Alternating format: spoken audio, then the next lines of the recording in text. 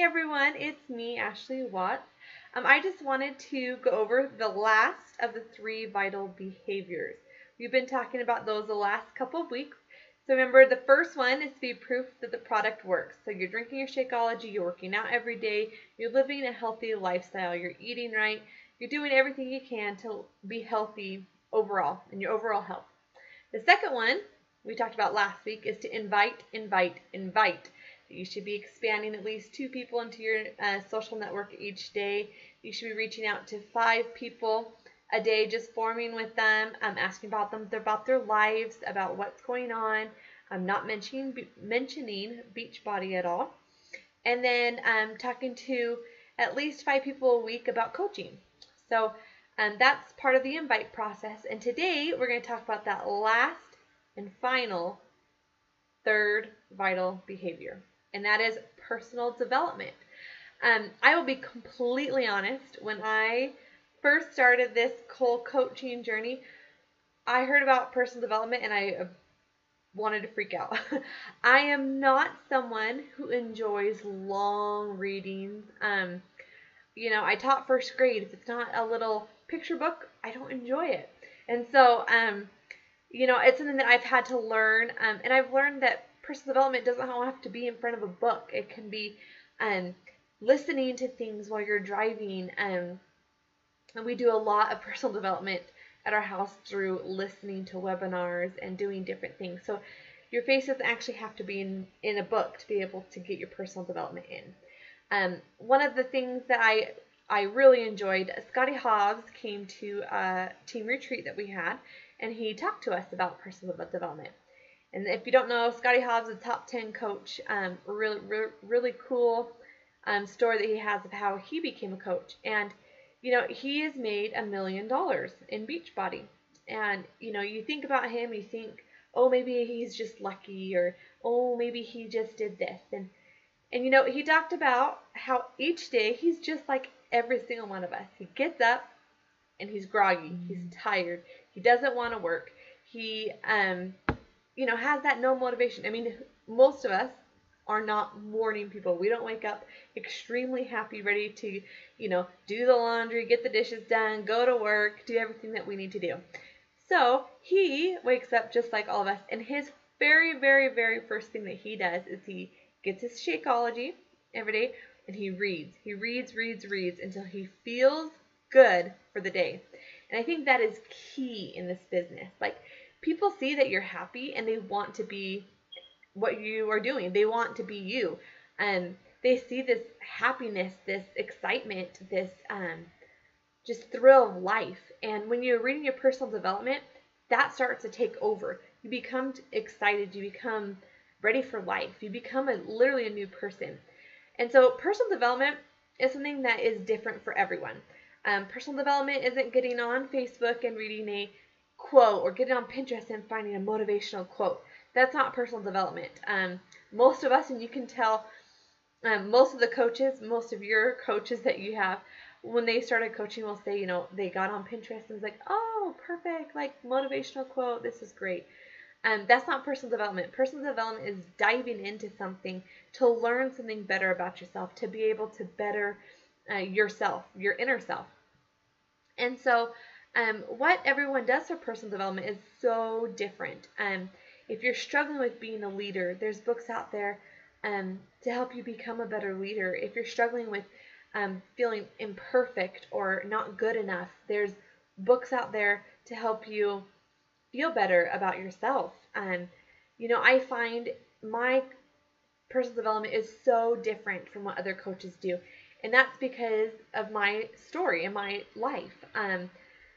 I've struggled with depression. I've struggled with not feeling adequate enough. I've struggled with comparing myself to other people in both my personal life and my coaching life. Sometimes I have to remember to put those blinders on to not look and compare myself to other coaches, that I'm on my own personal track, and that's okay where I am.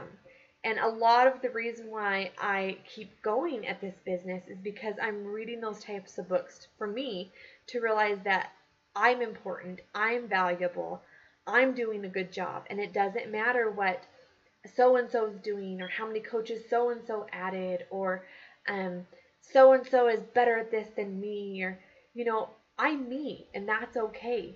And so personal development is what gets you through that. And we all know, whether you're a brand spanking new coach or you're a veteran coach, whether you're an emerald coach, whether you're just a coach, whether you're just a diamond coach, whether you're a 15-star diamond, everyone has their ups and their downs in this business.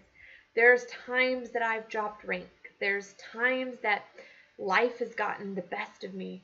But then there's times where I get these messages from someone who says, my stomach doesn't hit the steering wheel anymore. Thank you. Thank you for changing my life. And so we all experience these ups and these downs and these ups and these downs. And if you're not doing your personal development, the first time you go down, you might be able to pick yourself back up a little bit, but you also might sink. And if you don't do that personal development regularly, when you go up, everything's wonderful, you're working hard, and then all of a sudden, it tanks. You don't hit Success Club 1 month. You've set a goal to hit the SC10 by the 15th of the month, and it doesn't happen. And so what do? You want to give up.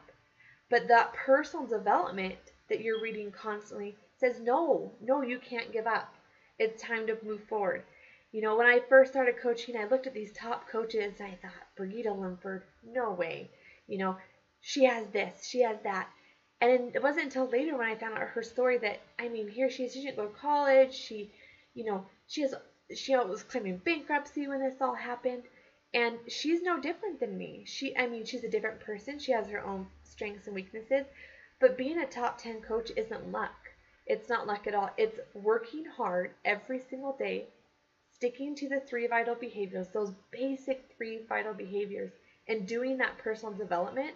And so when you hit those rocky roads, you're not going to throw in the towel the first time it says, oh, I didn't hit Success Club. Oh, so-and-so, they became an emerald coach before me. I don't know what to do. This isn't for me. It is for you. Anyone can build a business. My education is health education. I got a bachelor's in health education, went back, got my elementary education endorsement so I can teach for, elementary school. I'm a teacher. I didn't get business training. I didn't, become this magical business person. I've learned. And there's many times, and my coach Breezy will tell you that I wanted to bow out. And her first question was, how's your personal development? And those times that I wanted to bow out, I can honestly tell you my personal development either A, wasn't happening, or I was doing the, I'm going to look on Pinterest today and find out what quote I can find, to better myself. And so realize that we're going to have those rocky roads. We all are going to have them. There's no doubt about it. Expect it.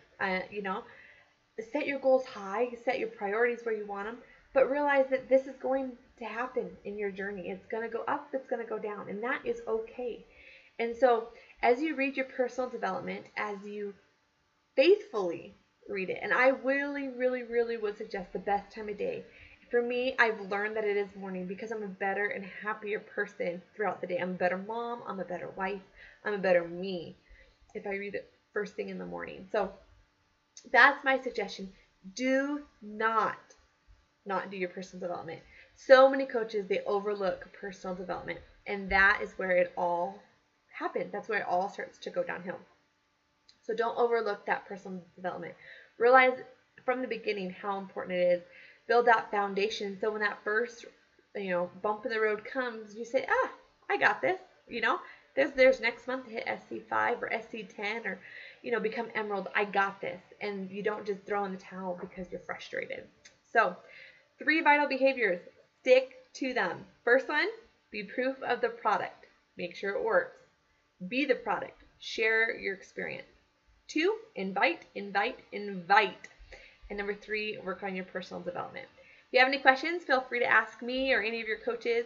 Remember, we're all one big happy family and part of the Ugly Tribe. So let us know what you need.